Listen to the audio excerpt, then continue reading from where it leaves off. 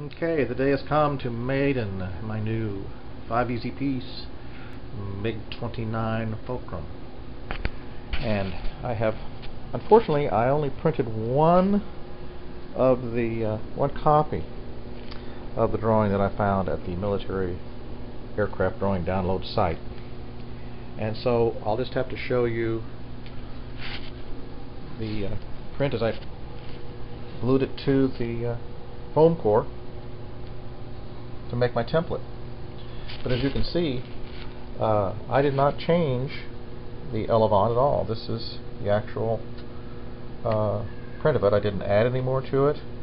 It's just the same as the drawing shown, so it's like the real plane in proportion to the rest of the plane. So let's see how that works. Once again, on the fuselage and the nacelle, I just cut the image apart, added in the inside pieces that made up with the other pieces of the nacelle. It folds up just like that. I did a little experimentation here, varying from other ones that I've done. I have a kind of a folded in, wrapped around sort of nacelle, but it makes for a rather small and somewhat difficult to manipulate compartment. But I do have my speed control all off to one side of the nacelle. The battery as such is clustered right there in front of the motor. I even toyed with the idea of putting a solid piece here, but didn't do it. May end up just not having this piece forward and just have a brace piece that folds over to the back. I don't know. I'm still working on that, so I'm not quite ready to publish the plan. But as you can see, I have carbon, a 5mm carbon tube put across there. I used to, try to embed them and glue them in. Anymore, I just tape them on. It works for me. And I've got a 3mm tube run down the long way down each elevon diagonally. Again, this is just a simple 3-channel setup, 20 amp ESC, Grayson Hobby microjet motor. Again, as you can see, it's cut from the. Oh, one more thing I want to show you. Like I did on the Pakva, I was playing around with adding these little pieces here to sort of strengthen this. It's rather long, trying to strengthen this nacelle as it retreats. But I've had cracking occurring in some of these, and I wanted to kind of see what I could do and see if that causes any problems, drag, or whatever. I'm using the loop lock prop slot. So a combination of loop lock, that's the beveling, and F1, the bow tie prop slot, to see how that again works. I like that one. Used a lot of. There's some other research out there, but it's, in my mind, is not all that different. Once again, here's the pattern that I used. You can see it's just right there, the profile of the. That's the MiG. Got the KF airfoils. I'm using a Kline-Fogelman Type 4. So anyway, it's a beautiful day. Storm's coming this afternoon, but right now the sky is partly cloudy. Winds are very low, very mild winds. Perfect day for a maiden. So let's go take her up and see how she does.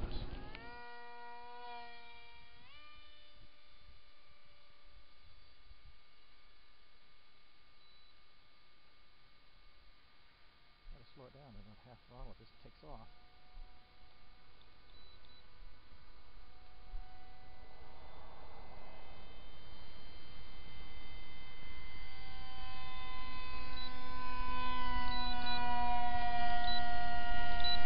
There's trim better.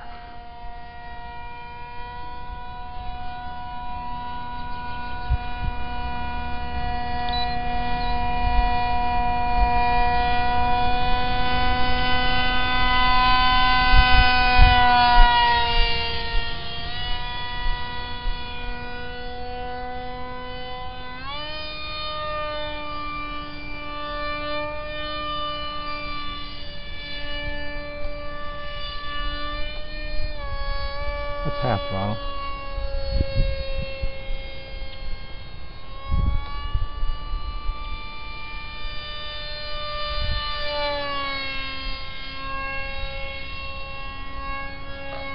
Just using elevons, nothing fancier than that. Three channel setup.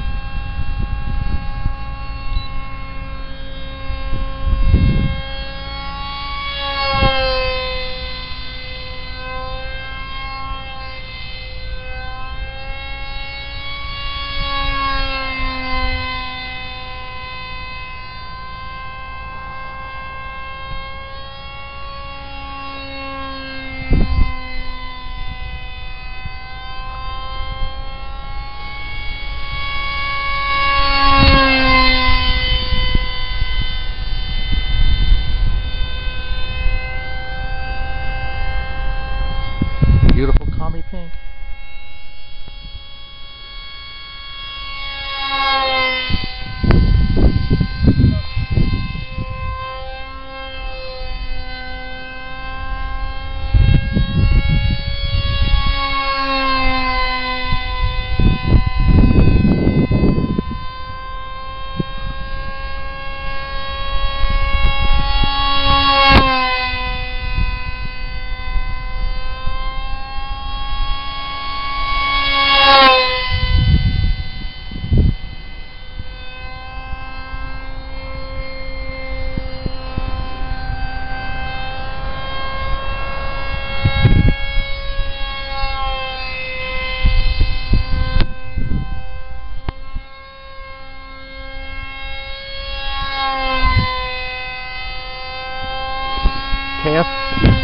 Kline-Fogelman Type 4 wings, all made out of 1/4 inch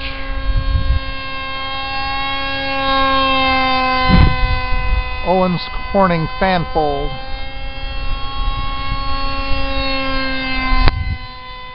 Which I thought was appropriate. Whoa, it's not hit the ground, Robert. Not on the Maiden.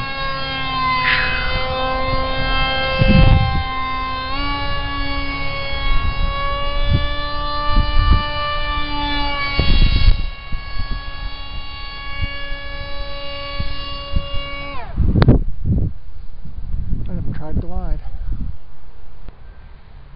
She glides good.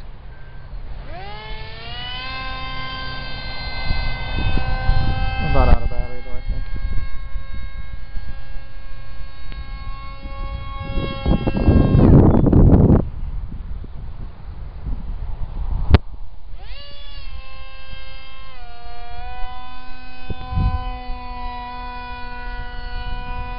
Well, the MiG proven once again to be a great flyer.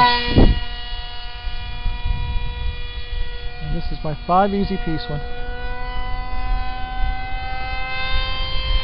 which I will have to make a few modifications to. I don't like the way I've done the nacelles as far as getting in and out, getting things in and out of the plane. You know, the gizmo, not good access. I was afraid of that. I'm gonna have to go back to a more standard plan like I did on the Fulcrum.